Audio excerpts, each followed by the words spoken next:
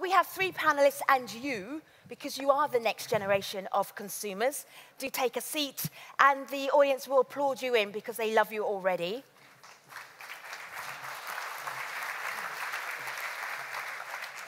All right, let me tell you who we have. Mette Lerger is the CEO of Too Good To Go. Your typical consumer is who? Who are they? So for Too Good To Go, the typical consumer is someone who wants to help fight food waste. And we just heard about it. You know, more than 1/3 of all food in this world is wasted, and we think it's insane. And there are no particularly good reasons for it. It's just complicated. So we've basically built a marketplace for the food that would otherwise go to waste. So we have a free app where our consumers go in and they download, and they can see what their favorite restaurant or bakery nearby has of surplus food, and they can buy that at a discount. Stefan Gotthard is the Managing Director of Colruyt Group Fine Food and Retail Services. Had you heard of Too Good To Go? Yes, I did. Actually, we do work a little bit together. Since a couple of months now, it's a very interesting initiative. Food waste is also on our agenda, but the way we are doing it mainly is by trying to avoid food waste. We're a big retailer, the largest one in Belgium, so we have a lot of products, a lot of food. And we try to limit the food waste as much as we can. We just saw a number, if I remember well, 30% of food waste in the retail. We're below 3%. So just to say, it's really high on our agenda. Typical consumer is who? What are they like? Describe them. I think it could be anyone in this room, because we're having about 35% of market share, and we have different types of formulas, retail formulas. So it could really be anyone. Rob Hammer is the VP of Agri-Food External Affairs, Unilever.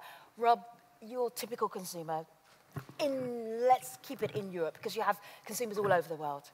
Yeah, we do. So we don't have a typical consumer. We would be out of business if we would have a typical consumer. But let me say this. I think we are a consumer goods company, so we pay great care to follow trends also in changes in the consumer. And we do see, and as perhaps more than a few people in this audience see, that there is an aging population in Europe. There are more single-person households in Europe. The situation is also far more that people work hard, have less time to prepare a meal.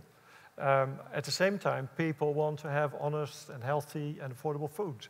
But they also, because of all these reasons, look for convenience. So what we focus on is to really cater to those needs, to make it easy, and to also help inform the consumer, allowing the consumer to make what I call well-informed choices, not only in view of their own health, but also in view of our planet.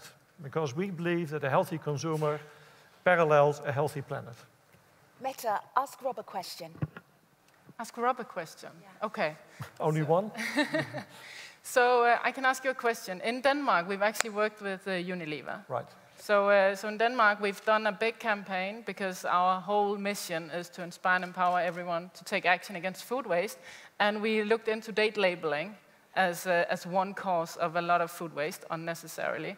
And we actually got Unilever to change some of their date labeling. So on some products, it's going to say best before, often good after, because that is really what best before means.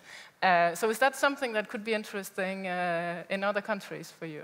Absolutely. There are even products that don't need a label at all. And we know from research that you can reduce waste of those products by 30% just by removing the label. Yeah? I take it like this, and perhaps that's also a nice message for you to take home. So if I talk about a well-informed consumer, it's also a consumer in my mind that knows when to throw away food or when they can still use it because it's good for consumption. And my statement would be that they are not. And to help them, just a comparison, the risk of getting ill from a food product that is, let's say, well stored, but one day after the best before date, is 10,000 times smaller than hitting a camel when driving your car in The Hague at 4 o'clock in the afternoon. So it's really allowing the consumer to think about risk rather than danger. And that's a lot of work still to do, because a lot of the media only report danger and not risk. Yeah. So we can improve it by just adding those 3 words. People suddenly understand it, because most consumers confuse it with use by, which is a date you should take quite seriously. So our conversation is about the next generation of consumer. Stefan, I know that you are challenging consumers in the Belgian market, challenging what is done and how things are done. Do you want to share some of that story for us? Challenging the farmers in the agriculture culture, you mean? Yeah, we have done some tests. In Belgium, we're big, and as a retailer, we often get into the picture when there are issues from an agricultural perspective, whether it's the milk prices or whether it's the meat production, and that's okay. We want to take our social responsibility. Well, what we are trying to do is come up with some solutions to improve the situation. Like, for instance, and that was quite new for the Belgian market a couple of months ago, we had about 450 dairy farmers together, and we told them that we would, if they were interested, launch the idea of giving them a fixed price for the coming 5 years for a certain volume of their milk. Because we know there's a lot of volatility in the milk prices. We cannot solve that, and of course, what we are doing is just a little test and trying to bring something to the market, to the economy, to the agricultural culture. And they participated, more than 300 participated to the idea that for the coming 5 years, they will have, at least for a certain volume, a fixed price. Of course, then you can start arguing, what about the price? Is it high enough? Shouldn't it be higher? What we took as a reference was the average price of the last 5 years and put it a little bit higher. And that gives some air, we believe, to the farmers for a certain volume, and so also for a certain amount of their income. And we've been doing a couple of tests in that direction, hoping that we can make a little difference in the relation between retailers and the farmers. Too good to go. Talk us through it, Meta, because it's such a simple idea, and it's cheaper for the consumer, and it saves waste. So tell the audience how it works. Yeah, so basically Too Good To Go connects supermarkets, bakeries, restaurants that have surplus food left by end of business with the consumers, on the other hand, who saves this food by buying it at a discount, and then they go pick it up at the time of closing. And so we've created this marketplace where we try and solve food waste on market terms and make a business case out of it as well, in addition to the mission and the CSR aspect. So we're live now in 10 countries across Europe. We have 9 million consumers on the platform. That's one side of it. And then we have 18,000 businesses, and this covers any type of food business you can think of. To what extent does that interfere with food banks? Because I'm sorry? To what extent does that compete or interfere with food banks? It doesn't really, because this is typically food that the food banks are not interested in. Okay. So say, for example, you have a bakery, and you throw out 2 big bags of food every day. The logistics for a food bank in driving around town to pick that up, it doesn't make sense. So this is like the long tail of food waste. It's the last 1 or 2 or 3% in a supermarket, and it's the food that has a really high turnover, where we solve the logistics because consumers come and pick it up themselves. Good. Very good. And we've saved a little more than 12 million meals to date from going to waste. So you've already scaled up. If you've got 9 million users, that's already scaled up. And Stefan, go ahead.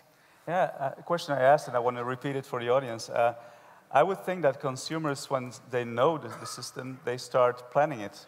Yeah. When they know, when I go to that store, be there at 5, and then I can get some opportunities. Yeah. So this is the cannibalization concern that we hear from a lot of our stores. It's not actually an issue. And the reason is that we've invented what we call a magic bag.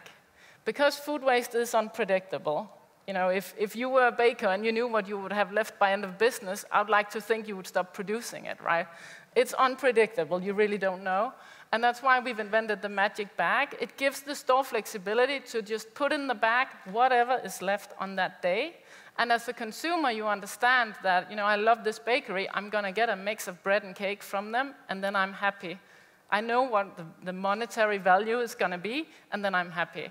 And it's very hard as a consumer to plan for something when you don't know what you're going to get. So the cannibalization is not really an issue.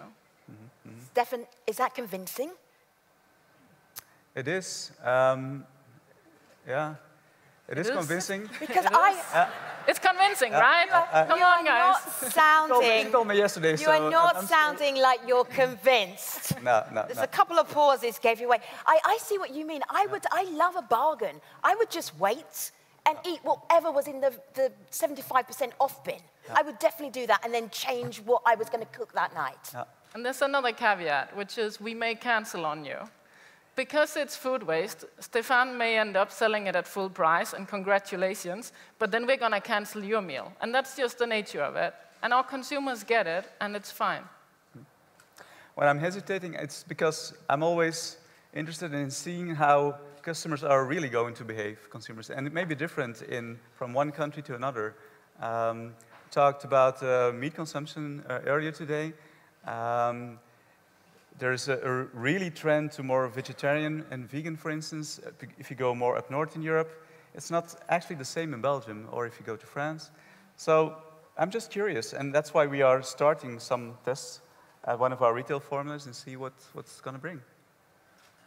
Rob, from Unilever's perspective, this is such an innovative idea. It seems so obvious. I'm shocked that it hasn't been done more, although chefs have started to do this, with restaurants set up from food waste from supermarkets, so we're seeing it more and more being rolled out. As far as Unilever's concerned, what are you doing that's the most innovative in this arena regarding your consumers?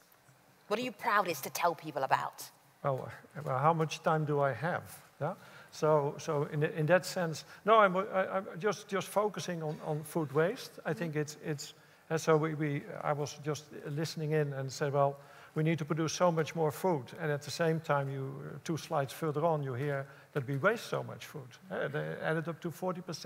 Yeah. So I think the world really has to sort of reset, and we have to reset the system to such an extent that we don't waste food, that we use 100% of every agricultural crop, that we don't refuse cabbages because they are a bit off color, things like that. So that we really start treating food and adding the value to food that it deserves. That's a very important point. For us so we are in a global business. We are in the shelf-stable products, yeah? And again, we would find it a terrible waste if people don't use our product. So one of the innovations that sounds simple, but many people in the audience have tried to get the product out of the bottle, with mayonnaise or ketchup. So one of our small innovations is what we call easy out, leading that you can really get out about 98% of the product instead of the 90% before. So that's a big saver on food waste at the same time, but I also hope that consumers appreciate that they really can get more out of our packages. They paid for it, yeah? Did you have like a scientist working for 10 years to find out how to get more ketchup out of a bottle? Well, at first, no. Interesting R&D project. This is philosophy R&D, yeah? Right. So the philosophy about R&D is that you first pose the right question. As soon as we posed the question, we had the answer in a minute. What was the question? The question is, how do you get more out of the bottle? Okay. So, no, seriously, this is a serious point because we often don't see and are not sufficiently aware of how much food we basically waste. Just by rethinking that. There could be easy solutions. Your solution, come on, it's like a no-brainer if you come to think of it, yeah? But it's a wonderful solution. You should be applauded for it. And I think there are many other solutions that's still out there that are waiting to be used as soon as we start posing the right question. The thing about food waste is it's such a massive issue, and it's so complicated because there's so many actors and processes involved that we need thousands of solutions. I think we're only getting started now, but we need a lot of different. And some of them may appear small. Can I give you another example? Not a Unilever example, just another example to show. So if you have broccoli, a lot of people, when they prepare broccoli themselves, they cut away the stems, the thick parts. Yeah? This is not because you can't eat it. Yeah? It's healthy, it contains lots of nutrients. Now I know a small company in the Netherlands that takes those parts, turns them into small grains, and sells them for salads.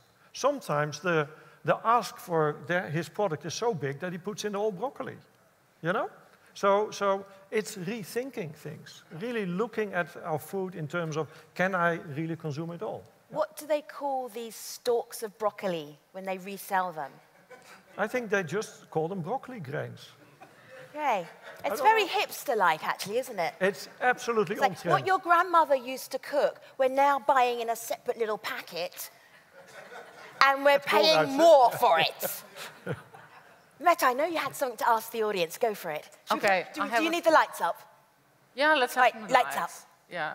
Thank you. So, I think food waste is also caused by us losing the respect a little bit for the food. So I'm just curious, how many here grew up in a household or in a home where your parents told you to eat up what's on the plate? You know? Yeah? A lot of us, right? Do you guys pass that on to your children, if you have any? Yeah? Some of you do. And I think and that's really what it's all about, understanding that food is a valuable resource and we have to respect it. And I think because it's basically, with this abundance of food, it's almost all you can eat 3 times a day, what we're practicing. And we kind of forgot about it a little bit. Yeah, so this forgetting part, so this is what I mean with, in fact, it's all about re-enabling the consumer. We can do things, but basically the consumer also has a role to play. Let me give you an example. We put on we sell about 50 million of these meal kits. And we put on the back of these kits recipe suggestions, also for a vegetarian recipe. Yeah? And we now know that 60% of consumers 1 or more times uses that recipe. Can you imagine the impact? Next step is that we want to reduce portion sizes. Really follow dietary guidelines and say, well, why do we put 100 grams of meat per person on a pack? Well, when it is even better from a nutritional perspective to go to 75. Yeah? So in that sense, I think we also, as a consumer-facing company, can help and assist our consumers in getting to this level where they really start thinking diet, lifestyle, life stage, and the optimal combination. Yeah? Why do you care? This is for all of the panel. Why do you care what the consumers eat, as long as they're eating your product? Well, that's a very simple business question. Because, in fact, what we like is that our consumers prosper, that they become citizens, that they can earn more money, that they can even buy our more expensive products. You know, it's a win-win situation. I think we're very open. I mean, the consumer finally is going to decide what he wants to eat, so we need a very broad offering. But what is important today, that if a customer is looking for his products today, he needs to have information, and I think information, you can put it on the product. That is one way to do it. You can put information online. Yeah. But if we're talking about food waste, I think we mentioned it earlier also, there's about 25% of food that a consumer is going to throw away. I think we can do even more there. We have a Colruyt Group Academy, what is called. It's an academy where we give all kinds of workshops. And one of the most popular workshops is cooking with leftovers. I think that's another thing to solve the issue of food waste. Absolutely. Have you been to this workshop? I have not done myself. Okay. I'm not cooking that much myself. I've been. I see you are talking the talk. Yeah. Let's get to a question. Will the next generation value food more, less, or the same as today? Mette, you start. Yeah, so I think it's very interesting how we see right now that the young generation is really standing up for the climate. The one thing that makes me a little concerned is I'm not sure they fully connect food waste with the climate. I'm not actually sure they understand that connection. And food waste is responsible for 8% of all greenhouse gas emissions. You know, not food, but food waste alone. And I just wish we could help more people and more young people become aware that, that this is the case, because I'm not sure they understand fully. I think the climate is just one part of the answer. It's also about animal welfare, for instance. It's also about the societal impact. And most importantly, a consumer is really concerned about his health. He wants to know what is best for his particular condition today, and tomorrow can be different. So I think it's even more complex than just the climate. And I think we have collectively failed if we are not able to help the next generation understand that they have to value food much more than they do today. Have you seen any examples of that? We do see that, well, you see that with the millennials that are choosing more the vegetarian diet, about 40%, if I'm to believe the numbers. So that also the awareness of indeed the climate aspects, the ability that by means of your food choices, you can do something good for the planet as well. Yeah? So yes, I do see very promising examples of that. Yeah. This is from Peter at Ghent University. And this is a fighting question, actually. There's no unhealthy food. There are unhealthy food consumption patterns, like food processing. Why do you think consumers would pay more for sustainably produced food? That's an assumption that you think they would, so let's start with that. Yeah. I'm not convinced consumers today are, they do care about the sustainability. I'm not convinced that they really are prepared to pay more for it. I'm not always convinced it needs to cost more, neither. I think by bringing a lot of experts together and also not only within the retailer or within the groups like Unilever, I think we need to work closer together and come up with solutions. And I don't believe it always needs to cost more. In fact, I think sustainable food should become the new normal. We can't, that's the only way, basically. And I'm very pleased with Peter that he basically says there's no unhealthy food, because people are programmed these days that there is unhealthy food products, etc. No, it's all about diet, lifestyle, and life stage. And that's, again, something that is perhaps a bit more difficult to grasp and communicate, but it's very key, yeah? In really getting this balance right between your diet and lifestyle and your age, basically, and your requirements. Yeah, but if we're talking about unhealthy food, there is, of course, the issue about with sugar and salt and fats. I think what we've been doing in Belgium, in some countries as well, with the Nutri-Score, for instance, to give some tools to the consumer to have very quickly information about the product, I think that is valuable as well. But then again, Nutri-Score is, let's say, I don't think that score or any other score can already live up to the standards that we require from a good front-of-pack scoring system. Mm-hmm. I dare you to calculate this Nutri-Score of a pizza shawarma. Yeah, I know. But every system has its advantages and its disadvantages. Yeah, the thing is that a consumer today, it takes about 4 seconds to make a decision. And in those 4 seconds, he needs to choose the product, maybe the flavor, the way he needs to cook it, whether it's okay for himself, but also for his children. It's a lot of information he needs to process in a very short time. So we need to come up with some tools that makes it easy. And it's not going to be perfect. I know the Nutri-Score is not perfect. But at least it's a tool that makes it a little bit easier.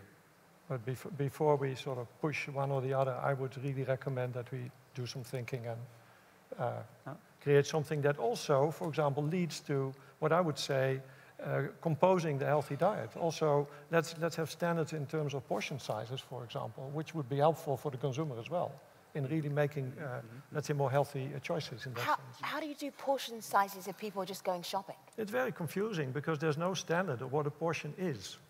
So you say, oh, there's one portion, and another pack says that's another portion. Yeah. But we don't have a standard yet. So let's stop confusing the consumer. That's my goal. So what is that, a European standard, a global standard for what a portion is? Ideally, well, we all know that portion sizes in certain parts of the world are much bigger than here, but no, I rather... What could you be thinking of? Let's start with Europe first. Yes, yeah. Meta, this idea, and just to go back on Peter's question about the idea of, will people pay more for sustainably produced food? I think, especially in Scandinavia, the organic trend over the past 10 years has really been quite massive. So I think that's an example of people being willing to do that. That said, I think healthy, nutritious food should be cheaper versus junk food. I think that ratio today is completely off. Mm-hmm. Let's go to our consumers in the audience, which is everybody. Put your hands up if you've got a question. The microphones will come to you. Oh, okay, lots, a little gaggle down here. Oh, one right up here. Come right to the front. This gentleman right here. Oh, and then another one over there. Great, we will remember you. I won't forget you. All right. Okay, let's start over here. Who are you and what is your question? Me. Hello. Hi, I'm Saki Morita, and I'm a Bachelor University student, first year, studying agribusiness. And I'm interested in food waste. I think earlier today there was also a talk about food waste and how the price of the food is too low for consumers to have respect for the food. And I'm wondering, first of all, what your companies do to tackle this problem of balance with price and the food waste, and what you think the industry is doing to tackle the problem. And I'm sure, third of all, I'm sure that there are some companies that promote their products as being cheap, and how your companies overcome those other companies who promote their products as cheap to promote sustainability in the consumers. Who wants to start? Meta, do you Yeah, want to start? I can start. So I think the first question was how to get that respect into the consumer's mindset. So I can talk a little bit about how we work with that. So we've started out with this free app, and then on top of that, we want to help build the movement against food waste.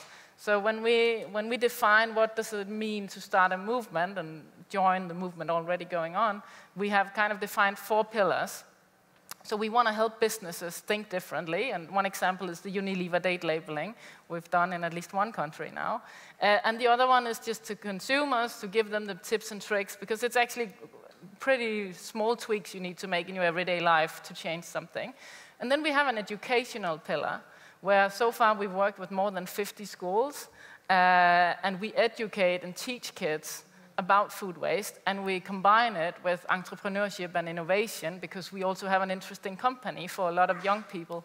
So all the way from 4th grade to university, we offer learning material for teachers and students, and we support them if they want to write about us or do something with us. So we have a team assigned just to do that and inspiring kids that way. And then we have our political agenda, where we would like to address some of the legislative things that, creates food waste instead of reducing it. Yeah. Stefan. Yeah, as a retailer, of course, we are always in the picture when it comes to prices. We have several types of formulas, and I think the more premium ones are not the ones that are really an issue. It's the one where we guarantee the lowest price. I get that question very often. Doesn't that have an impact and decrease the price? Actually, what we are doing is we're following the market. And for some products, there's a more local market, a national market. For some products, it's really international. And we're in Belgium, so we're rather small. And we're following the price. So if anyone lowers this price, we're going to follow. We're never going to set a price. Oh, yeah, hold that thought, because there's a question here that's exactly speaking to that. For the representative of Colruyt, Stefan, how do you plan to deal with sudden changes in the market price when talking about fixing a price for the farmers, producers? That you were pretty much answering that question as you were speaking. Go ahead. Yeah, because what we try to do is understand the entire value chain and then see where in that chain we can bring some added value. For instance, with the milk, the example that I talked about before, we know there's an issue regarding the price for the farmer. I must admit, it's a little bit of a risk. Maybe in a couple of years I will say, we failed. Could you lose money? Yeah, we could, yeah. But if nobody moves and we're only continue to talk and argue and discuss, then nothing is going to change. But we believe that it's a good price because it covers the costs of everyone in the entire chain. So actually, that's the price it should be. Did the farmers think it's a good price too? Yeah, because almost 80% of them subscribe to the project. So I think they all right. They agree. Hello, good afternoon. Thank you. Eddie Punch from the Irish Cattle and Sheep Farmers Association. Isn't the problem that consumers have been conditioned by multinational retailers to believe that food should be ever cheaper? So that chewing gum is now, for example, more expensive than some cheap burgers. And as a consequence of that, food waste is inevitable. And isn't it time that the regulatory authorities at EU level or at global level started insisting on more transparency over the way in which the price of food is dictated by multinational corporations, where there is no transparency about who gets what margin from the food chain? And I can speak to this and say that our members, beef and lamb producers in Ireland, are losing money heavily in the production of quality, sustainable beef and lamb at this moment? I think transparency is really key, and that's exactly what we try to do by working together with the farmers and paying them directly, and make everything in between, if we're talking about meat, everything in between, make it a service, so that the farmers knows very transparently how much he's going to get for his product, how much cost there's going to be for the slaughtering of the animals, for instance, and at what price it's going to be sold at the retailer. So it's very transparent. Again, it's a test. I'm not sure it's going to work, but at least we're trying. I have a follow-up question for you, for your question. You're losing money. What do you do about that? Well, all of the power is in the hand of the multinational retailers. And we think that at EU level, for example, we should have compulsory audits of the food chain to demonstrate exactly who's making money out of it, and also to shine a light on practices where you get 2 chickens for the price of 1. You can't have animal welfare and sustainability in environmental terms when that kind of shady practice goes on, or where, you know, carrots are so cheap now that there is no more than a handful of vegetable producers left in Ireland. And the beef sector is in danger of going the same way. So we can't just allow something as important as food to depend on maybe good initiatives like your business, when in fact certain retailers from, let's say, a very large country in Europe are leading the charge in making food ever cheaper to consumers who can afford to pay a little bit more, and in a way which is putting our farmers out of business, such that common agricultural policy supports are less and less effective in ensuring that they can make a living. So basically people want to eat cheap rather than they want to be sustainable. It seems to be the case. And we now have the absurd scenario that some people are advocating a carbon tax on food consumption, which is crazy. Just pay the farmers a decent price. Rob, you've got interesting views about the...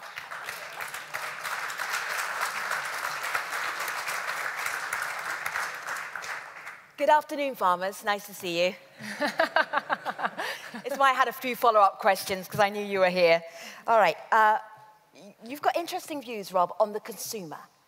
How well educated are they? Be candid. I think only a very small proportion of the consumers still knows what they're talking about. If it's about food and health, for example, or food and sustainability, or food preparation even. We're talking about the practice of knowing how to use leftovers to prepare a meal. I know my mother knew that. She was teaching basically children how to do that at a cookery school. So you do that basically every Saturday. You just get all your leftovers and prepare a good meal with them. How many consumers still know about that? So when I grew up, when I was a little girl in the UK, there was something called Bubble and Squeak. And it was basically all the leftover vegetables and potato, and you just shove it in a pan. And there must be versions of that all over the world. But do you think we're not doing that anymore? Not enough by far. In some region of the world, we do absolutely. Yeah? Let's be fair about that. Actually, the developing world is probably could teach us in the developed world some lessons. Exactly.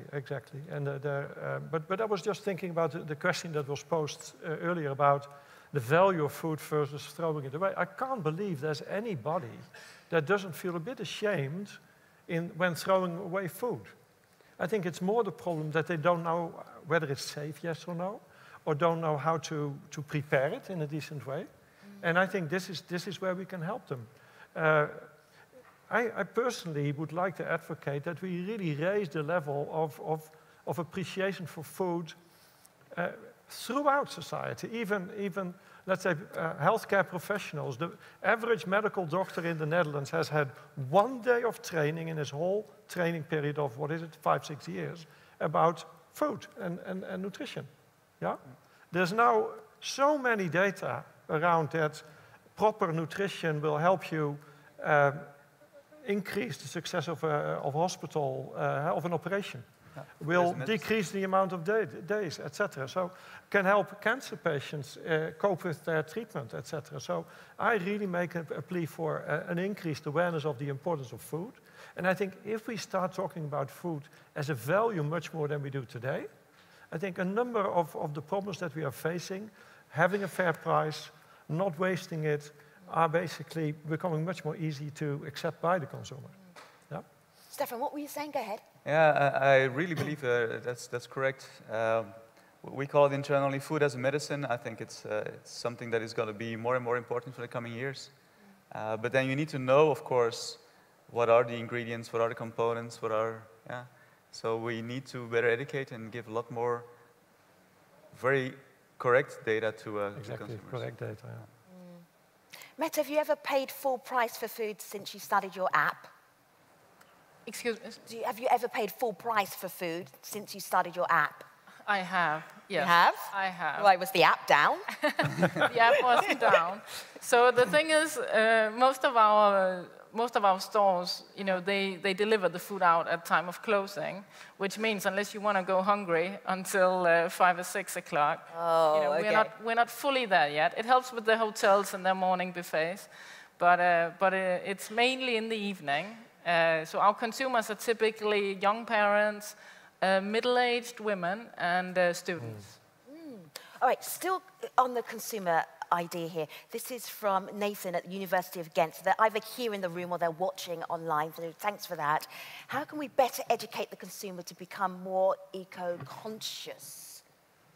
This idea that they know more, they understand more. I know, Mette, you were talking about getting the kids when they're young at school. We've got the waste food workshops and cooking courses. But we also know that recipe sites are very popular. Okay. Very often visited by consumers. They also like to exchange recipes and really build the discourse about how to deal with certain recipes. So I think that there's lots to be gained in using those platforms.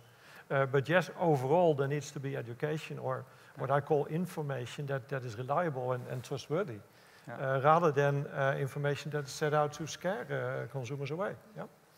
It is very complicated to know the ecological impact. We've been working with the European Commission regarding the organizational environmental footprint and the product environmental footprint. It's been launched last year. And we've been trying to come up with some tests to calculate the product environmental footprint of a couple of products. It's extremely complicated because you need to have, again, very good data of the entire chain, and it's changing every day on top of that. So it's complicated, but I think it's really worthwhile starting to make those steps and trying to come up with good information about the ecological impact. And it's more than about climate. It's about 16, I think, impact categories. It's about biodiversity and stuff like that. So it's really complicated. Thank you for patiently waiting. Go ahead. Is it working? Yeah, okay. Hello, my name is Ming Rao. I'm from China. I have the same education background with Saki, and I'll keep my question short and simple. Why can't I find Too Good To Go on the Chinese App Store? That's an excellent question. Thank you. With Too Good To Go, we're tackling a universal problem, and so far, at least, we think we have a universal solution. But one thing at a time. So for now, we're focused on Europe. We just launched Italy 2 weeks ago. We have another country coming up in May, and we have another one coming up this summer. So I think by the end of the year, we are probably ready to see what continent is next. Whether that's Asia or something else is too soon to tell. But I'm fully aware there's a need out there as well. Mette, when are you going to be a billionaire? How far away are you? We're quite far away. All right. We're quite far away. Wouldn't that be amazing that you become a billionaire from selling old food? It's we're really focused on the mission that we have. Sure. And I've been an entrepreneur for a long time, and I've had my success with it. So this, for me, is not about that whole aspect. This is about the mission and the impact we can have.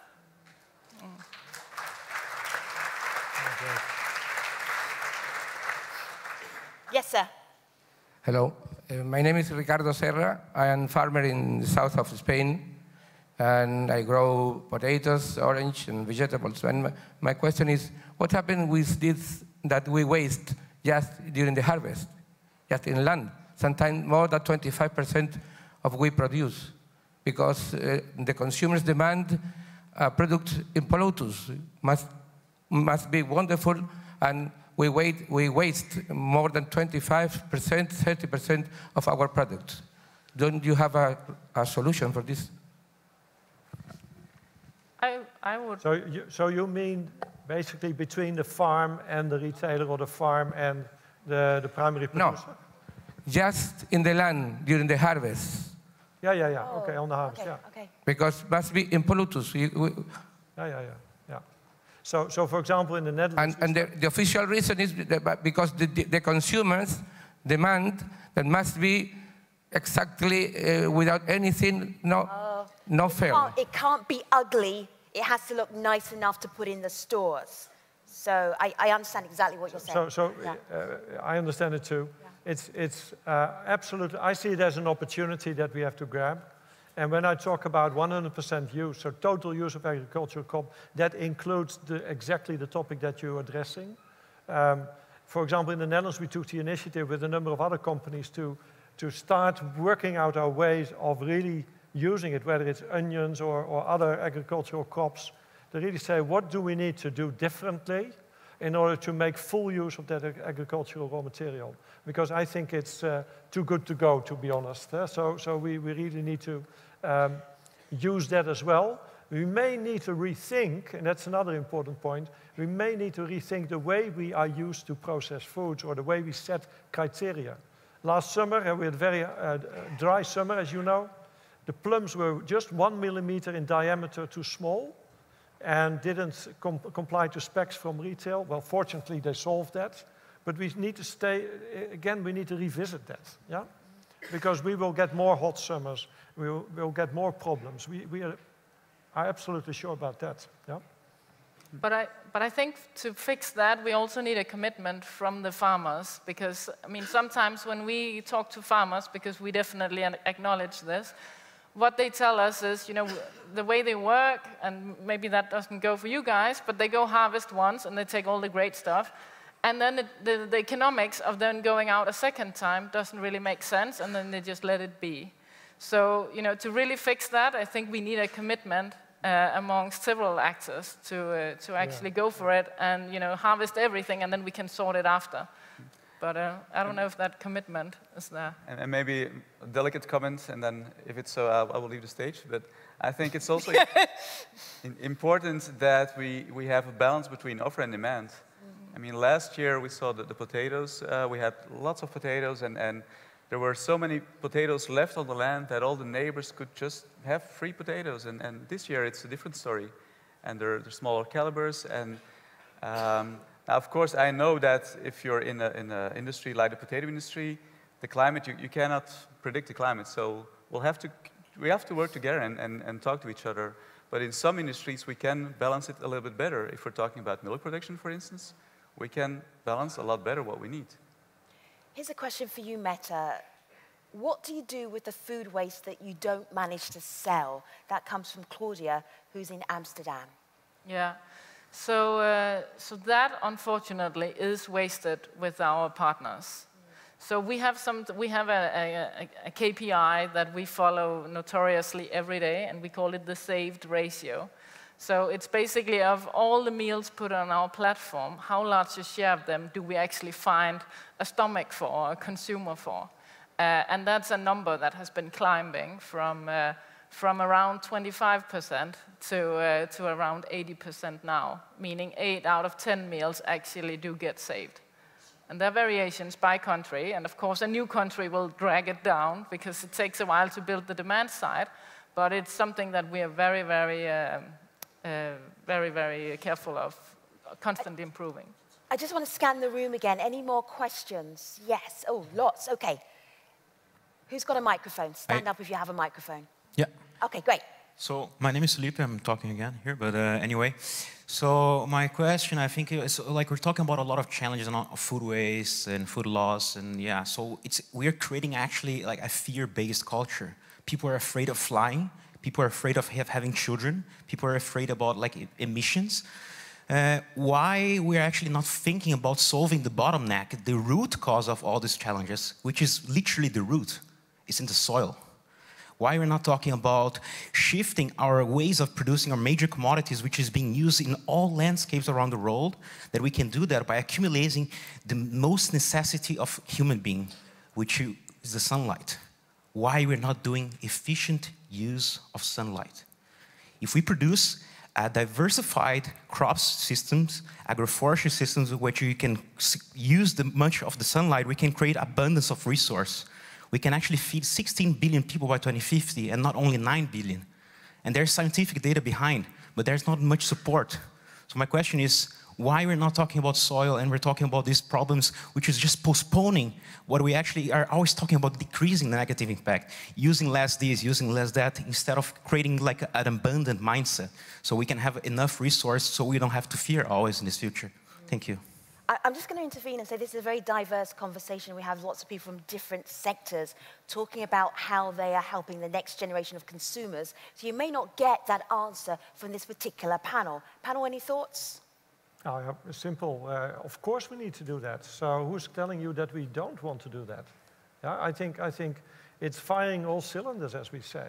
So also in Europe, we have big problems with erosion, with compaction of soil, with basically exhaustion of soil. So a healthy soil is the basis for our future anyway. So when we talk about sustainable farming practices, and Unilever is very active in that area globally, we talk about teaching and working together with smallholder farmers in order to teach them how to do that. And by far, we can't do enough as we speak. So yes, totally right. But then again, as you say, we can perhaps up the production, but at the same time, I would still argue that losing part of the harvest and combating basically spoilage of spills by the consumer is still as relevant as it is today.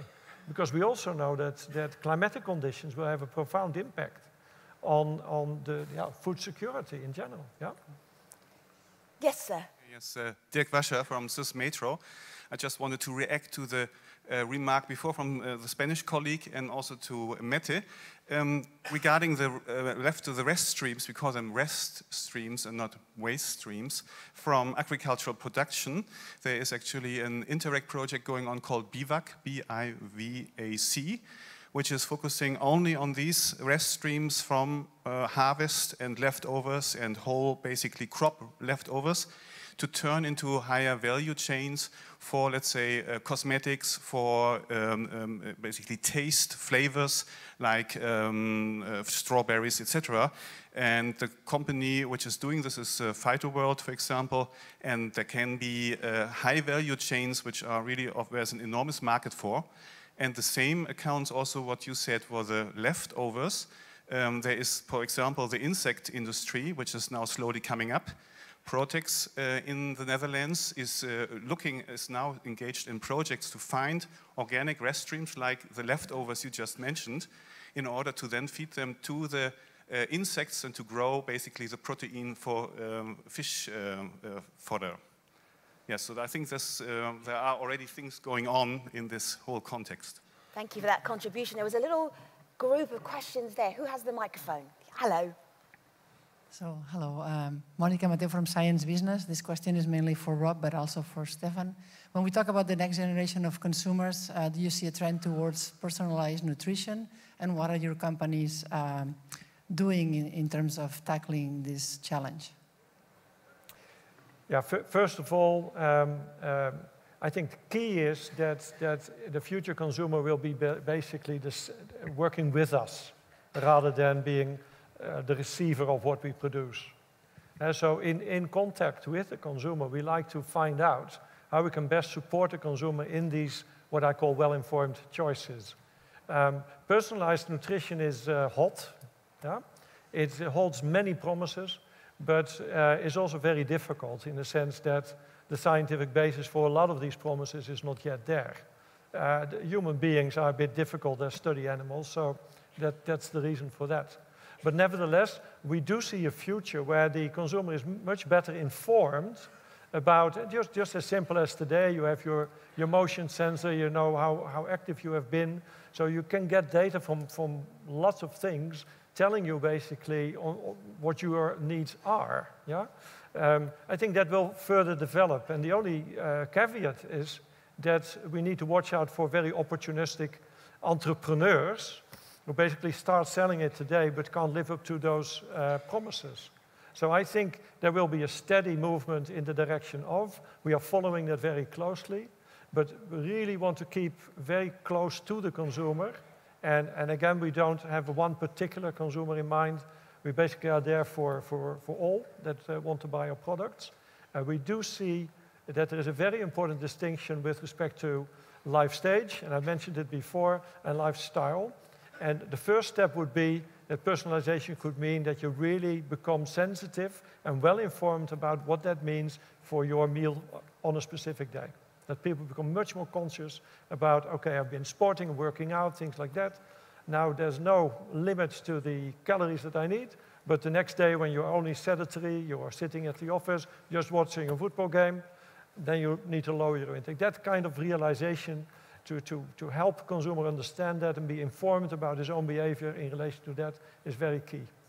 And of course, our products need to fit that, yes, obviously, yeah. I agree to that. There is not one consumer. There are, in our case, 4 million consumers. What we have seen and noticed that there is still an issue with the quality of the data. I've said that before, but it's really an issue. If you want to go to personalized nutrition, it's important to have very good data. And for instance, when we launched the Nutri-Score, before that, we have been busy quite several months cleaning data from our own products, but also from all the products that we got from other suppliers. So I think there's still a lot to do there before we can really go into the personalized nutrition. I'm going to ask you this. I want a really quick answer because I want to save a little bit at the end. I'm going to ask you to finish this sentence. I'm going to warn you so that you can panic for the next 2 minutes. The next generation of consumers are, that's how we're going to end. Meanwhile, how about minimizing packaging? Oh, it's an excellent idea. And we need to do that. Do that, yeah. And it's a massive change that we are, and I'm no doubt Colruyt as well is heavily engaged in. So we made public commitments to do that. And I was at a meeting in Brussels last Friday where we are working towards a European pact. So it's absolutely important that we change that we help in those areas where we don't have collection systems, that we help set up those collection systems, preventing leakage into the environment. Terrible pictures of that. At the same time, it's one of the top priorities in our business to do this, yes? Absolutely. How do you feel about packaging? What we are dreaming about, and we're trying to do some experiments left and right as well, is also within the European context, is to find packaging that will indicate themselves whether the product is still good or not. Then you don't need the data anymore. And you still give it more time for consumption. So I'm hoping in a couple of years from now we'll have that kind of packaging. Mette, is this even relevant for you? You're just dealing with whatever is left over. It is a little bit. So we encourage our consumers to bring their own packaging, but if they don't, then the partner store will have something they can carry the food home in. All right. Been an interesting discussion. Let's wrap it up with you concluding this sentence. The next generation of consumers are, Mette, going to demand a lot more sustainable solutions. Next generation of consumers are, Stefan, are going to be more savvy and will be a lot better informed than we are today. This is a very positive approach. I like that. Next generation of consumers are, Rob. Well, they choose with the planet in their minds, in mind. Yeah. You have a very positive, upbeat view of the next generation of consumers. Mette, Stefan, Rob, thank you very much. Please thank your panel, everybody.